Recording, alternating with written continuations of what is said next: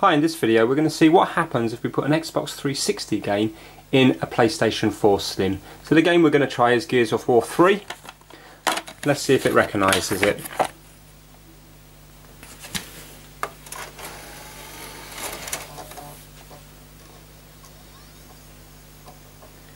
Right, I can hear it's trying to read the disc.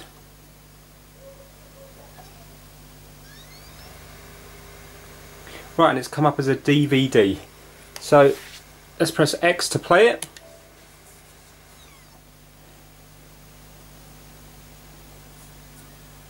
And it says here, cannot play the disc, and it's come up with an error code. So although it does recognise it as a DVD, you can't actually do anything with it. So unfortunately you can't play the Xbox 360 games on the PlayStation 4 Slim. Thanks for watching.